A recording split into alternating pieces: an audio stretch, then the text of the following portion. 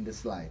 Okay, and this gun is electrical, is very fast in the use, and in the practice is very good, because you can use this and with or before or after your treatment with the HVLA.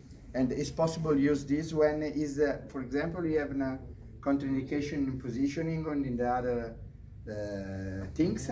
It's possible to use directly this. Okay, for example in TMJ.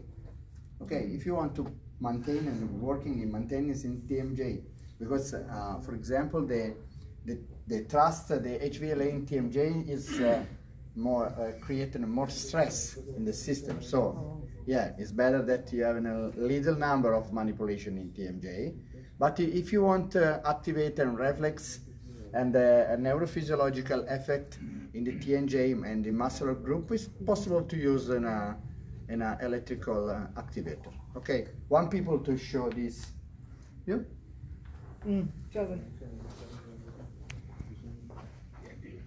Without. I'm good. This. Without the other. So guys, I'll be covering the usage of the activator in the next video now.